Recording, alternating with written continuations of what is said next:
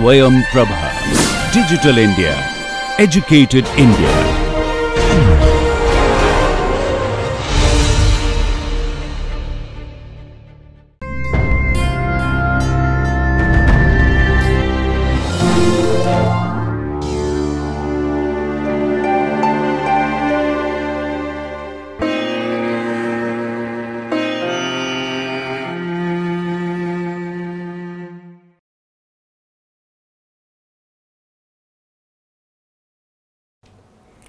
Hello everybody, I am Dr. Vikas Medi.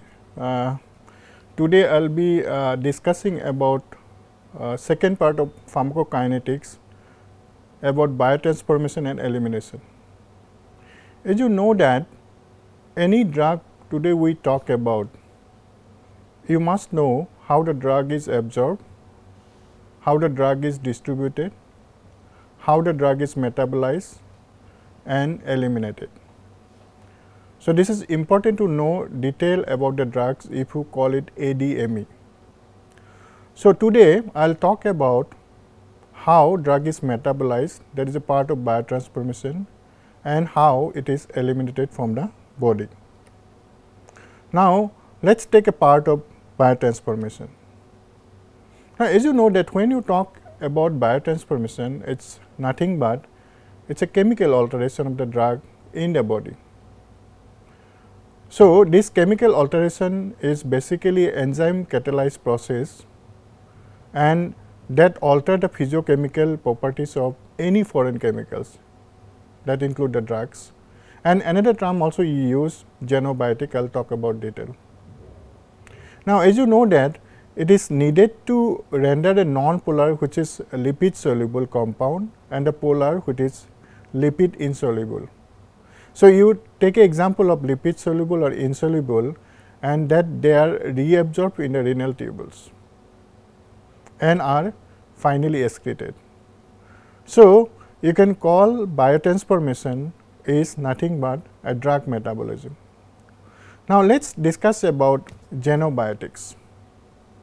We are discussing about the drugs, but when you talk about genobiotics, it is a chemical substances that may not be a nutrient and it is in a body as a foreign body and it might enter the body through either ingestion or inhalation or through dermal exposure from the skin.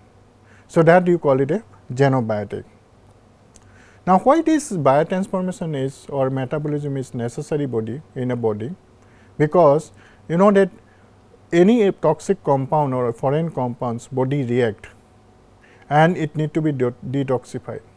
Like for example, I have given an example of genobiotic which maybe it's they want it body wanted to eliminate the plants or bacteria or any bioproduct, or for such you can take the example of some of the toxin. So, later it is extended to the drug or maybe environmental genobiotics. So, if you look at that most of the genobiotic that drug these are lipophilic or before their metabolic transformation occur in the body. So, if you cannot eliminate it efficiently because some may not be water soluble, it will accumulate in the body and that result the toxicity. So, main objective of biotransformation and whatever you call metabolism, can you detoxify and body detoxify, so get rid of this toxic compound and it is eliminated from the body. Now, look at the site of biotransformation. Now, moment you take any drug orally, it absorbs, it goes to the liver, but other than liver also, if you see that liver is a primary site for metabolism, but there are number of extrahepatic metabolism take place also, like in lungs, it come out of inhalation or skin or in a gut where there is a fast metabolism take place, or it can be metabolized in kidney also. So, there are primary site of metabolism in liver and extrahepatic or secondary site, you can take an example of lung, skin, gut, intestine and a kidney. Now, let us take some of this possibility of biotransformation, how like as I said that when drug is given, if there is an active metabolite, then definitely you will get an effect and you have to be careful. Now, in the biotransformation, what happened that active drug, it become inactive metabolite. You can take an example of like ibuprofen, lignocaine or paracetamol, it become inactive from the active drug to inactive metabolite. And another example is that active drug, there could be active metabolite, because you have a product which is converted to active metabolite, you get an effect. Like you can take an example of amitriptyline, which is converted to nortriptyline, or you can take another example of diazepam, which is converted to diazepam 6-glucuronide. So, there are two situations, is active drug into inactive, or pharmacologically it become inactive, but as another example is active drug also can be become active metabolite, which is pharmacologically active. Now, we have certain situation like I have already said about product. These are inactive drug, but following the metabolism or biotransformation, it releases or it actively form active metabolite. Let us take some of the example of active metabolite following inactive drug like prodrug. So, you can take an example of most commonly used drug in Parkinsonism, levodopa, it is converted to dopamine, or you can use some of this centrally acting antihypertensive like alpha methyl dopa. It is converted to alpha methyl norepinephrine and you get an effect. So, this is a typical example of product. But some cases, if you see the metabolite with potent biological activity or toxic property also generated. So, many times we relate it to adverse drug reaction following a drug. It is the drug which is converted to active metabolite, you get a side effect or adverse drug reaction. Now, if you look at that whole process of biotransformation or metabolism, drug metabolism, it compromised two things. One is phase 1 reaction, that means this drug is become inactive one, pharmacologically inactive. But there are certain processes also been taken over in phase 2 reaction. Now, whole process if you see that phase 1, basically you can call it is a non-synthetic reaction. So, within a non-synthetic reaction, drug undergo into oxidation, hydrolytic reaction or reduction. But moment you say it converted into phase 2 reaction, it is a synthetic reaction and there are a lot of conjugation occurs. Like for example, glutathione conjugation, glucuronidation, sulfylation, methylation, acetylation or glycine conjugation. So, one in phase 1 it become inactive or pharmacologically inactive, and phase 2 there is a synthetic or conjugation reaction. So, there are several conversion take place, glucuronide conjugation and with so many example with glycine conjugation. Now, when you look at phase 1 reaction, basically phase 1 is an enzyme that lead to introduction of some of the functional group like hydroxyl group, carboxyl group. So, you can take several example. So, often if you see these metabolite are inactive, it become inactive and some instantly active only modified or it may enhance also. Like if the metabolite are polar, they are going to excrete from the body, and in phase 1 reaction often it is processed following the phase 2 reaction. Now, when you talk about phase 2 reaction, this result drug become inactive, most of the drug. You can of course already discuss that some of the drug release active metabolite. Let us take some of the example, like if you take an example of conversion of inactive drug into active metabolite, like we have an example of cortisone which is converted to cortisol. Then another example I can take it is conversion of active metabolite like phenacetin, it become paracetamol, active drug into active metabolite. Then another example is conversion to toxic metabolite, like we have an example of methanol, and this methanol form a formic acid which affect the eyes. So, these are some of the real example you can take it. Now, when you talk about phase 2 reaction, it is a functional group of metabolites. It is formatted in phase 1 and serve as an active center for sequential conjugation. As I said, that series of conjugation is occurred in phase 2 reaction. Now, take an example of phase 1 metabolic product that actually act as a substrate for enzyme in phase 2 reaction. Like many of the phase 1 product that are not eliminated rapidly, gradually it get eliminated, and what happened, it undergo the reaction and which form the highly polar conjugate. So, you can take a like this polar conjugate act as an endogenous substrate combined with functional group. Now, if you take phase 1, which is biologically inactivation of the drug, as we discussed. So, basically phase 1 is that all the pharmacological action become inactive, and altogether in phase 2, which help in facilitate the drug elimination from the body, and is a part of inactivation which causes electrophilic and potentially toxic metabolite produced during the oxidation.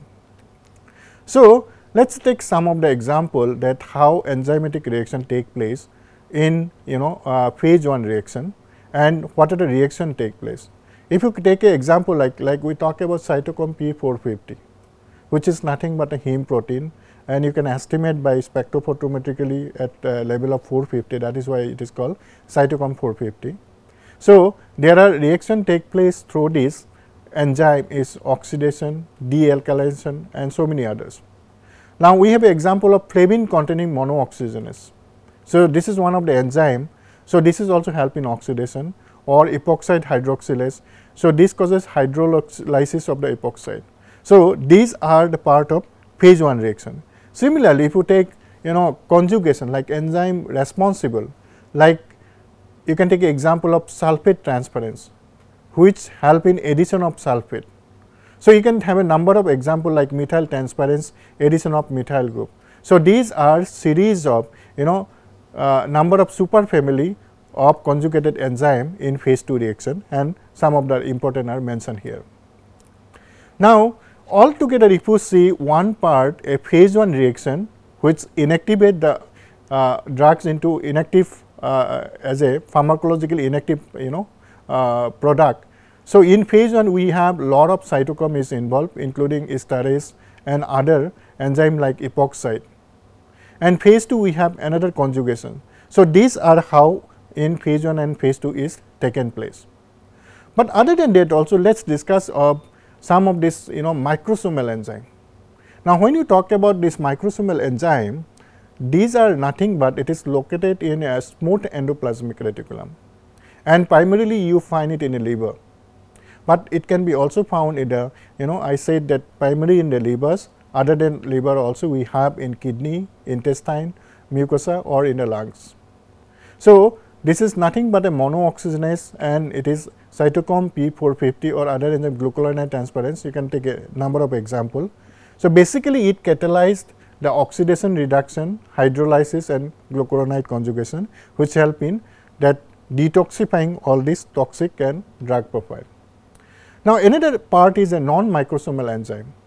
So, these non-microsomal are present in the cytoplasm or in the mitochondria, like you can take an example of flavoprotein, oxidase or esterase, amidase conjugate, like in a part 2 when you talk about phase 2 we have taken a lot of examples. So, basically it catalyzed some of the oxidation and reduction properties, and many of these hydrolytic reaction it take place with through the conjugation and except glucuronation. So, as we discuss a microsomal and non-microsomal.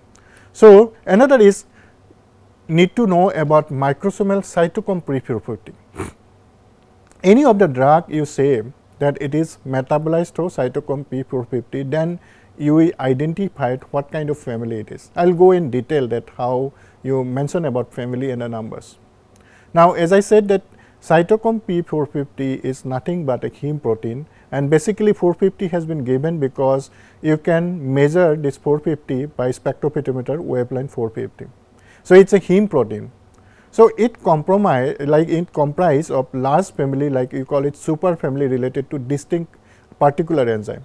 Like if you look at this enzyme differ from one to another, like you look at the amino acid sequence and you also look at the sensitivity of inhibitors, because some of the drug it enhances the metabolism because it induces the enzyme, some are inhibiting. So, another is specificity, that reaction to catalyze. So, there is a one part is inducing agent, another part it is inhibiting through catalyze. Now, what is their function cytochrome P450? Like basically it metabolizes dietary and xenobiotic chemicals, any of the chemicals and drug we talk about.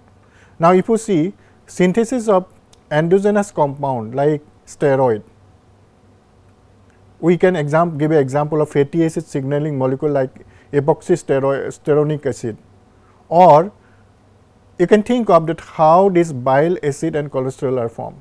So, these are the example that cytochrome P450 synthesis steroid or the bile acid are substrate specific, like you can take an example of cytochrome P19 or aromatase, and this metabolize only like some of the sex hormone, like you can take an example of testosterone or androsterone, and but it do not metabolize the xenobiotic that earlier I had given an example. So, how do you distinguish, like as I said that single cytochrome P is metabolized mainly structurally distinct chemicals. So, if I say cytochrome P3A4, that means this single compound metabolized in a different rat, and cytochrome P is a root name or superfamily, as you can see that cytochrome P3A4, and this is a root name and superfamily. 3 is a family, A is subfamily, and 4 is given to particular zinc related to the cytochrome. And that is how you need to understand that if you write cytochrome P450, that root name, family, subfamily and gene number for cytochrome P4. Now, you can be little more easier. If I say cytochrome isoenzyme are group families distinguished, like we put it as 1, 2, 3, and that is how we make it like cytochrome P1 or P2, or subfamily like you start from A to F. So, you identify letter like cytochrome P1A or 2D, and similarly individual isoenzyme it is 1 to 20, and that is how we put the numbers, that cytochrome P2D6 or cytochrome 3A4, and that is how. So, this is too easy to understand that how a family and superfamily and how we link to the gene. Now, as I said that important aspect is cytochrome isoenzyme is that invariably drugs are metabolized, like if you see 50% is biotransformed or metabolized by cytochrome 3A, 4 and 5. And in also this enzyme is other than liver, it is expressed in intestine and kidney. Now, you take an example of some common drug like how cytochrome 3A4 or 5 metabolized, particularly carbamazepine, it is metabolized by cytochrome 3A4, cyclosporin, erythromycin, nifedipine, verapamil. So, you can take a lot of examples. Now, these are also inducer. It induces the cytochrome P3A4 like carbamazepine, dextromethorphan, phenobarbital. These are anti-epileptic drug like phenytoin or rifampicin. These are inducer. Now, rest of the drug, as I said that cytochrome 3A4 or 5, it almost metabolizes 50% of the drug. Later, if you see cytochrome 2D6, it metabolizes 20% of the drug. Now, you can take some of the common drug example like desperimine, imipramine, haloperidol, propranolol. So, these are metabolized by cytochrome 2D6. Another example of major family is 2C8 and 9, which metabolize also is phenytoin, warfarin or ibuprofen, tolbutamide. Like normally if you say that phenytoin is metabolized by 2C9 and 19. So, 9 is a major metabolism and 19 is a minor metabolism. So, it is like 19 to cytochrome 2C19, it is also metabolized omeprazole and lansoprazole, they are proton pump inhibitors. So, you can take an example of the how many of this drug are inducer, how many of the drug are inhibitors. So, if you induce, definitely it will enhance the metabolism. So, when you look at the systemic circulation, the level of the drug will be decreased. So, that you have to correlate, like cytochrome 2E1, it catalyzes oxidation of alcohol. So, how many are minor metabolites? So, you can think of and then you can extrapolate the data for systemic toxicity. Now, let us discuss about induction of drug metabolism. As I said that some of the drug it enhance the metabolism, some of the drug and the factors it inhibit the metabolism. When you talk about induction of drug metabolism, you take that enzyme induction is a process by which the other substrate, like for example, it may be drug, or there may be environmental pollutant, or there may be some other cofactor like smokers, they usually have an enhanced metabolism. So, that accelerate the biotransformation, which corresponding to the reduction of unmetabolized drug. So, the enzyme induction may causes, when there is an enzyme induction, there could be related to toxicity also, because there is could be toxic metabolite release. You can take a number of example of induction of drug metabolism like phenobarbital, rifampicin, glucocorticoid, because it is induced by cytochrome 3A. Or you can take an example of phenobarbital, which is also metabolized by cytochrome 2B1 or rifampicin 2D6. So, isoniazide or chronic alcohol to cytochrome 2E1. So, related to the drug, that how it is metabolized, basically if it is induced, definitely you can take an example of all this drug.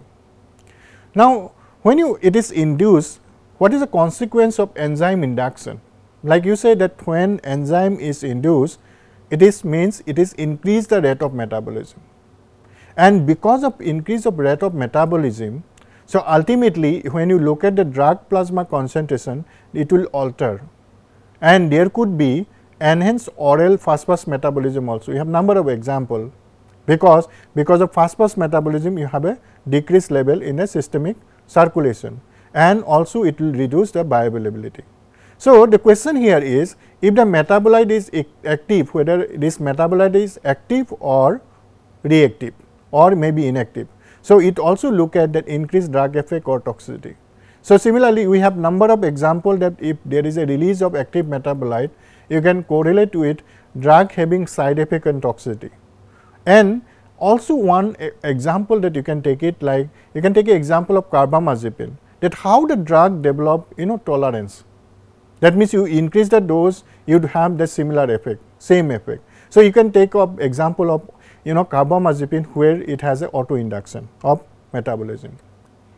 Now, take the another part, inhibition of drug metabolism. We have already discussed detail about enhance this, how to accelerate the metabolism, what is the effect, and if you inhibit the drug metabolism, like suppose if metabolizing enzyme and several drug or chemicals, they have a ability to decrease the drug metabolism active, like certain enzymes are inhibited. Now, what will you get the effect? Once the drug inhibit the isoenzyme, so definitely it will affect that level of the drugs. So, most common example of inhibition, there could be common competition between that same enzyme, because many times we use a concomitant medication, polypharmacy. There are numerous examples, there have been inhibit one or more cytochrome dependent biotransformation is also there along with warfarin.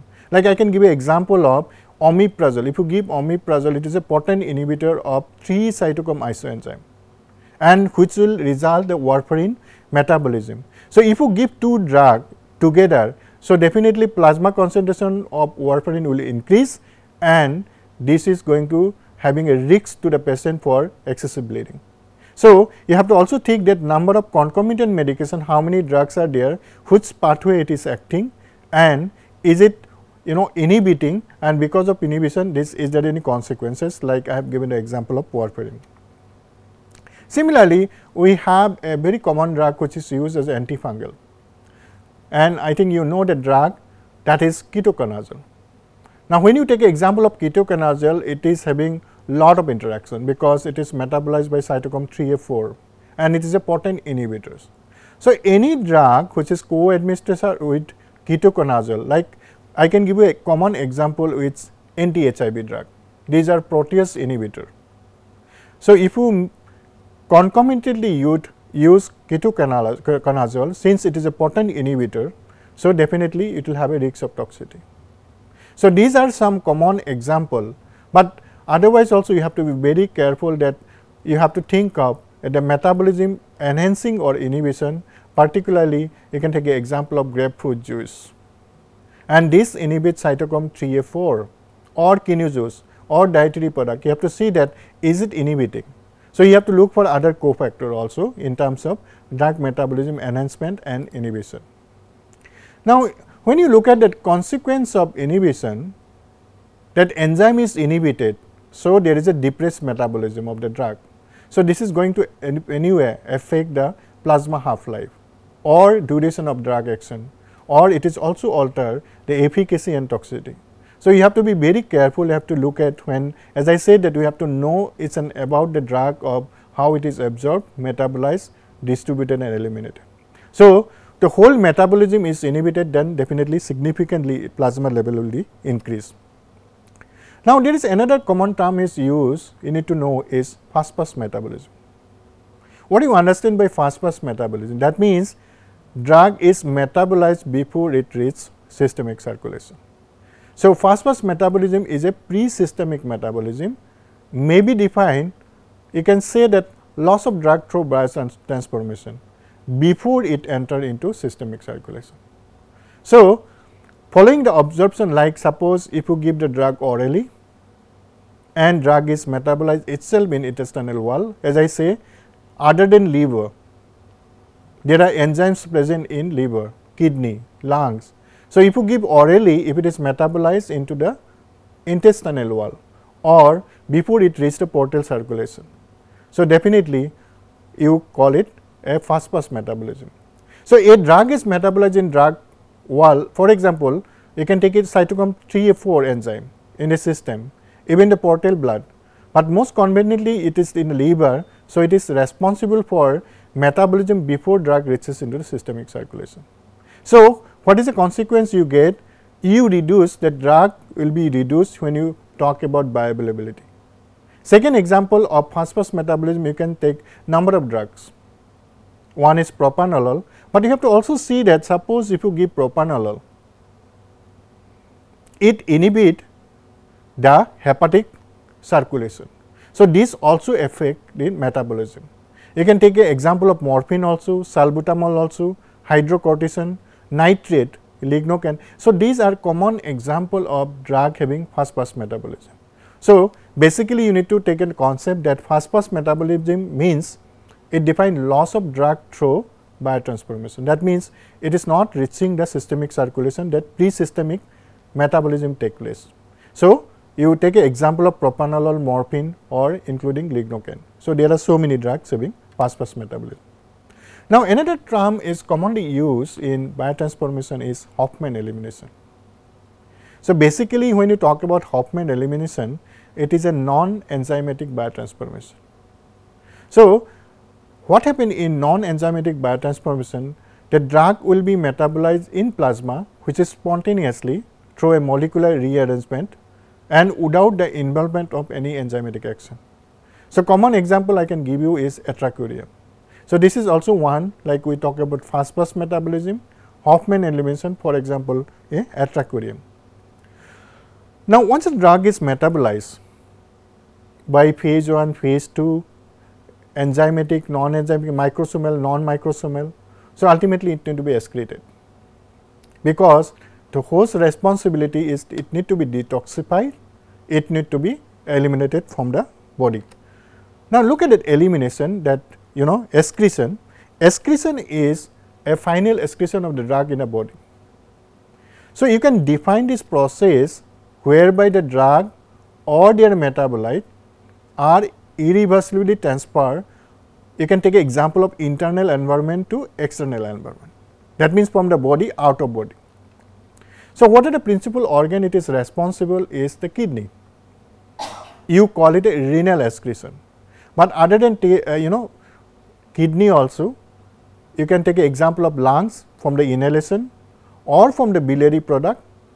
It is goes to the intestine or excreted in stool, salivary gland, sweat gland, and these are all also called renal excretion, also from tears. As you can remember that when a doctor prescribes rifampicin, it is always advised that do not get scared.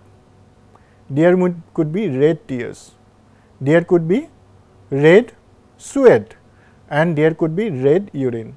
So, that means this drug is going to be excreted in a tears also, it can be excreted in sweat also, it can be, there could be red urine. So, these are excretion is through kidney primarily, but there could be non-renal excretion like intestine, salivary gland and sweat gland. So, we have a number of examples. Now, when you discuss about that drug is excreted or eliminated through the kidney. So, basically urinary excretion of the drug is, you can divide into three parts. One is glomerular filtration, continuously it is going on. Then there are tubular reabsorption, and from the tube loop of Henle's, it drug is get secreted and get eliminated. Now, when you talk about first part, glomerular filtration, it is basically a non-selective or it is a unidirectional process.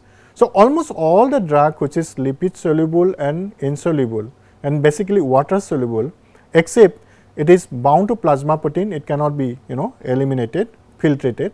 So, other than that it is get filtered, and so depending on a drug plasma protein binding, and also another factor is very important is renal blood flow. So, this is what the first part has been happening through glomerular filtration. Now, look at the second part is tubular reabsorption. Now, when you talk about tubular reabsorption is the drug from the renal tube that is lumen into the blood plasma. So, it occurred through a passive diffusion method.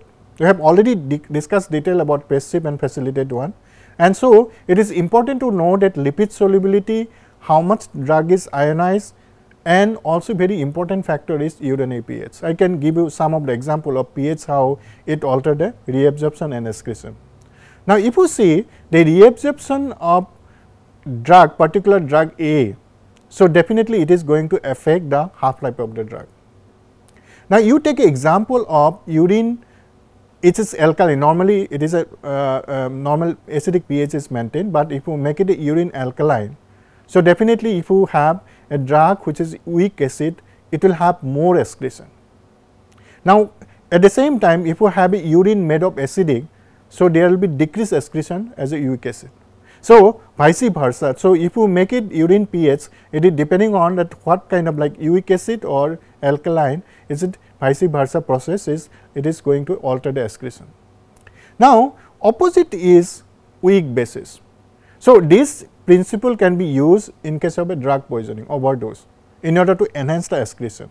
So, elimination of weak base like morphine, you can take a morphine or opiate like substances, or for example, amphetamine, it can be enhanced by acidifying urine. So, this is can be put in a, we practice in a poisoning cases. Now, if you alkalinize the urine, like for example, some of the drug like barbiturate or some of the drug like salicylate poisoning, it can be enhance the excretion. So, this is what the part of tubular reabsorption, that if more tubular reabsorption take place, definitely it is going to affect the half life of the drug, but you can make it a alkaline or make it a acidic one, depending on a poisoning cases, it can be used for practical purpose also. Now, what happen in normal phenomena is tubular secretion.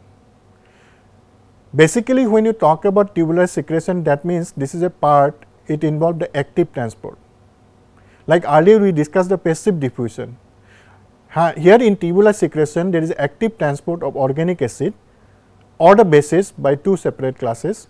So, there are example of transporter, like if I give you example of indomethacin or cimetidine. Of course, cimetidine not much used nowadays. So, in these two drugs, if you see that mainly it is occur in proximal tubules. So, if the renal clearance of a drug, for example, if you take an example of 120 ml per minute, so you can take a additional tubular secretion may be occurring. So, let us take some of the example that how tubular secretion, like you can take an example of penicillin, probenecid, salicylate, indomethacin, or you can take an example of some of the basic drug also. Like what are the basic drug? You can take an example of thiazide, amiloride or furosemide, or earlier I had given an example of cimetidine. So, this is what the secretion ultimately it is going to eliminate from the body. Now, if you talk about drug utilizing same active transporter, or it may compete with other one also. Like just take an example of probenecid. As you say that probenecid has a high affinity to tubular indomethacin, and it does block the active transport of penicillin. So, there could be competitive one also from each other. So, that also need to be looked at. Now, another concept is when you talk about excretion is you have to also say that there are a couple of parameters we discuss. One is we discuss about how much is renal flow is there, urinary pH, there are so many factors. Now, when you talk about renal clearance, basically renal clearance is you give a drug, you know that what is the volume of the drug in the body, how much it is cleared in 1 minute via kidney. Let us put it in the formula, like suppose you talk about a renal clearance. So, you calculate the renal clearance, that what is the concentration of drug, like you made it as Cu in urine, or what is the volume of distribution, and then you estimate the concentration in plasma. So, that will give Cup by concentration in plasma, that how much it is per ml per minute. So, that you can explain as renal clearance of the drug. Now, it is important to know that factor affecting the renal clearance. As you know that you think of it whether it is basic drug or it is acidic drug, or you need to know the physiological properties of the drug that affect the renal clearance, and what is the plasma concentration of the drug. As I said that if it is highly plasma protein binding, so definitely it will affect. Then you look at the distribution, how it is distribution and binding to the drugs. Urinary pH is very, very important, and at the same time what is the renal flow, blood flow of the kidney, and of course, when you use concomitant many medication like drug-drug interaction, there will be drug-food interaction, and also you have to see the disease condition. Now, normally these factors also see that in case of a infant, in case of a younger children or adult, or as you know that as the age progresses beyond 60-65, definitely renal clearance or hepatic clearance is less. So, another factor is disease. If suppose the patient having chronic renal failure, patient having some hepatic problem, so there also it is affecting the renal clearance. So, all factors, physiological properties, plasma concentration, urinary pH, blood flow, drug interaction or drug food interaction, and underlying disease condition need to be looked at for the renal clearance. Now, there are common, you should take that concept that what you understand by a first order kinetics and what you understand by zero order kinetics, and what does it exactly mean if you say this drug is first order kinetics. Now, if I say this is a first order kinetics, that means you look at the rate of elimination, and this rate of elimination whether it is directly proportional to drug concentration. Like if you plot the curve as earlier we discussed, so when you say first order kinetics means C1 remains a constant. So, that means if you look at the half life of any drug of first order kinetics, this remain a constant, half life is remain a constant. So, this is a, that means what does it mean? If you say half life remain a constant, that means the constant fraction of the drug is eliminated in per unit time. So, if you look at this half life and concentration, it will be decreased almost by 50%. So, whole together you can call it a linear kinetics. This first order kinetics you can call it a linear kinetics. Now, let us discuss another concept is zero order kinetics. Now, in case of a zero order kinetics, what happened? The rate of elimination it is remain constant. So, what you get is the clearance is decreases with decreased concentration. So, T half is never constant. The earlier we have a linear kinetic, T half is almost constant. So, that means in zero order kinetics, the constant amount of the drug is eliminated per unit time. So, this concept you call it, when you call it zero order kinetics, you call it non-linear kinetics. Earlier we used to call linear kinetics, this is zero order kinetics, you call it non-linear kinetics. So, this is two concept is first order kinetics first order kinetics which is called linear kinetics, and zero order kinetics which is called non-linear kinetics. You need to understand that. Now, look at that other non-renal excretion. Primarily we said kidney, in three part, glomerular filtration, then tubular reabsorption, tubular secretion. Second part we talk about is biliary or fecal, which is drug is excreted in a stool. Now, if you look at biliary, there are transporter present in the canalicular membrane of hepatocyte, and which this hepatocyte is actively secrete the drug and drugs and metabolite into the bile. So, what happened? Liver transform these various drug into bilirubin from the plasma to the bile by means of various transport system. So, these are also been excreted into the. So, there are significant elimination of the bile. You can take some of the example of drug which is excreted through the bile, which goes in the stool, is quinine, colchicine. So, some of the drug also secreted in the bile, but it does not reabsorb through enterohepatic circulation. Like if you say digitoxin is converted into digoxin in intestine, and again it is absorbed to the systemic circulation. So, there are some example I have given how the drug is excreted to hepatocyte and it can be also reabsorbed. So, this drug is excreted into the stool through the bile. Now, look at this excretion by other route. I had given an example of rifampicin, how you get to know that red tears, you remember I think, red sweat or red urine. So, drug is excreted through the sweat, saliva and tears. So, these are the route of independent mainly by it is by diffusion or non-ionized form.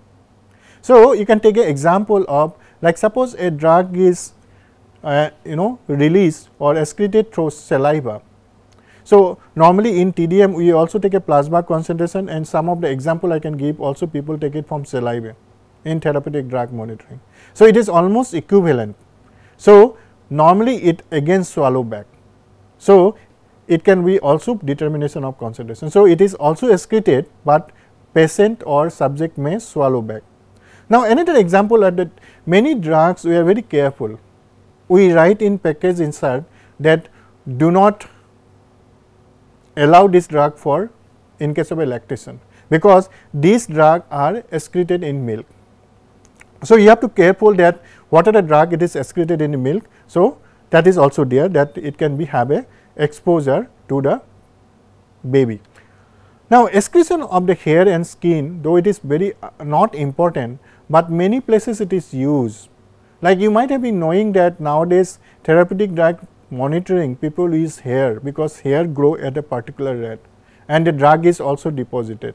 Many of this forensic you might have remember for Napoleon's that it can be also deposited in hairs, can be estimated, or by inhalation like in the lungs where alveolar excretion take place like general anesthetic. So, though we say primarily kidney, but biliary there are so many other minor excretion take place from the sweat, tears and hairs or from the inhalation. So, altogether if you see that we had discussed about today the biotransformation part. So, biotransformation means we talk about drug metabolism, but at the same time we also discuss about xenobiotic. So, it has two parts, that how drug become inactive pharmacologically, and later on through phase 1 and phase 2 reactions it get eliminated from the body, and how different elimination and different cytochrome metabolism take place other than cytochrome also, and how it is metabolized and excreted. What is the clinical significance of this metabolism in terms of toxicity, in terms of efficacy or in terms of safety prospect. So, you need to know detail about that, and also we had discussed about concept of I can give the example of zero order and first order kinetics. So, these are the basic concept you need to know while you discuss about pharmacokinetic, because as I said that moment you talk about any drugs, any medicine, you need to know detail that how the drug is absorbed, how the drug is distributed in the body, how the drug is metabolized, how the drug is excreted. So, with this I thank you very much for listening to this.